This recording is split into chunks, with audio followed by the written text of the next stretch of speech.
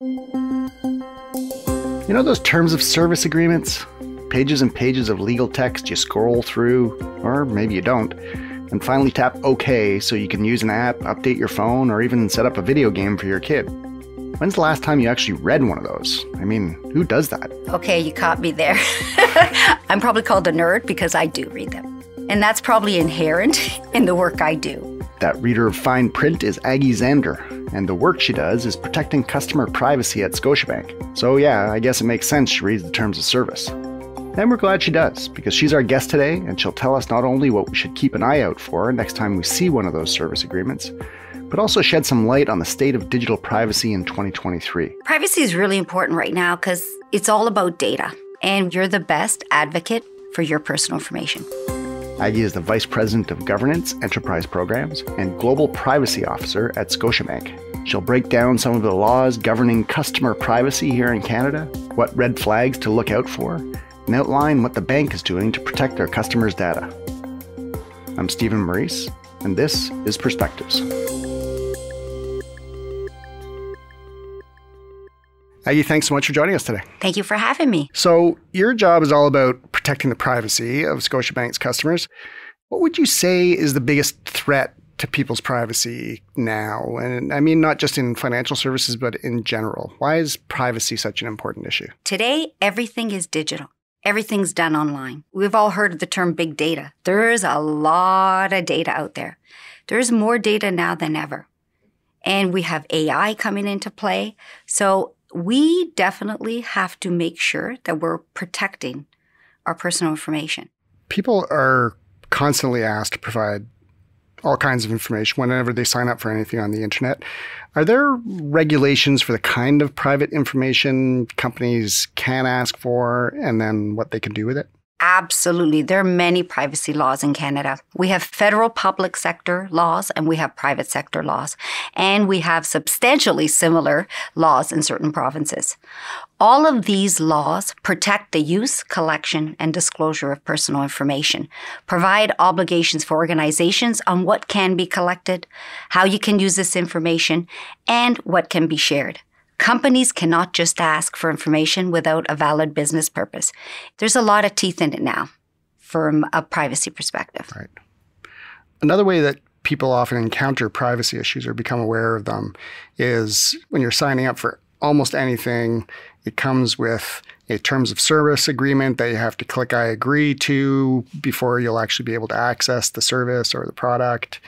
Speaking for myself, and I suspect an awful lot of people, they just scroll through until they see the I accept button.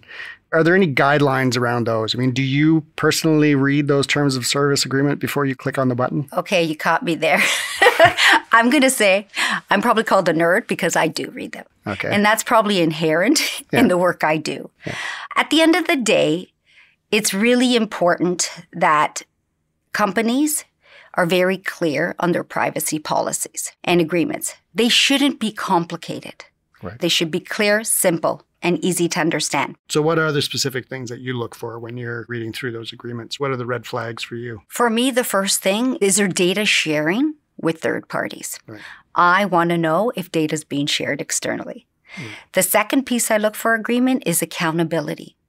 Do they have a privacy officer in place? Do they have a privacy program? I want to make sure that somebody in that organization is accountable for protecting my personal information. Okay. And the data sharing that you talked about, are there circumstances in which that's legitimate?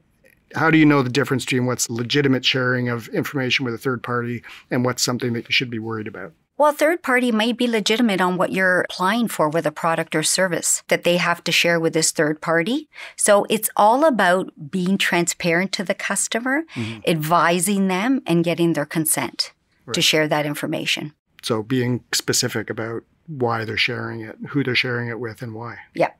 Absolutely. And when people are online, whether you're shopping or signing up for a subscription or whatever, are there certain red flags that people should be looking for in terms of the type of information you're being asked for? How does a person keep their own data safe? Should you be suspicious of everything that you do online, basically? It all depends really on the product or service, right? It all comes to what is reasonable.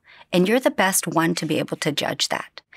Organizations can't just randomly ask for anything. Right. It has to make reasonable sense for the product or service that you're applying for. Okay.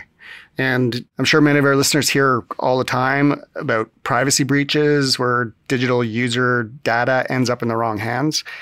What lessons can people take away from those kinds of examples? Or is it more lessons that businesses should be taking from those types of behaviors? I think the key is for businesses, we have to monitor activity. We have to make sure we give access to information only to individuals who need it for their roles. Right. So I think those are key things. Right. In a big organization like Scotiabank, how do you ensure those things are happening? It seems like a tall order to be monitoring the activities of all the people who might have access to the information and the processes that take place. How do you do that? At Scotiabank, any new initiative that collects or discloses personal information goes through a privacy impact assessment. So we look at all the data elements that are being used, what has to be disclosed, consent language. So that's built into the initiative before it's launched to make sure that we're managing the privacy risk. With respect to access, we go on data minimization access. You only get access to information that you need to conduct your role. And at the end of the day, we also do training and education on those parts to make sure people are well aware of protecting privacy. Right. As everybody knows, banks do ask people for a certain amount of information, some of it sensitive or they might consider to be confidential in order to be able to access the bank's services. Why does the bank need that information? First, we collect information to verify who you are. We need to make sure we're dealing with the right individual at the end of the day.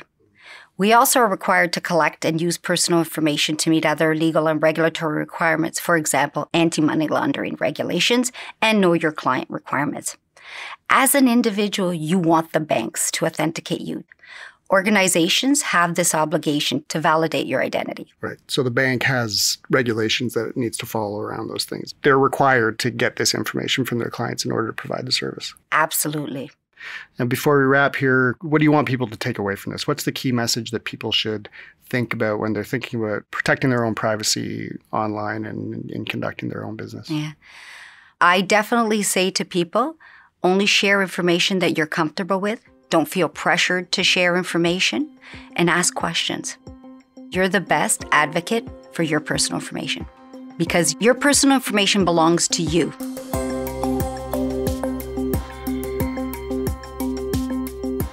Aggie, thank you so much for joining us. We really appreciate you taking the time to talk to us today. Thank you. I've been speaking with Aggie Zander, Vice President of Governance, Enterprise Programs, and Global Privacy Officer at Scotiabank.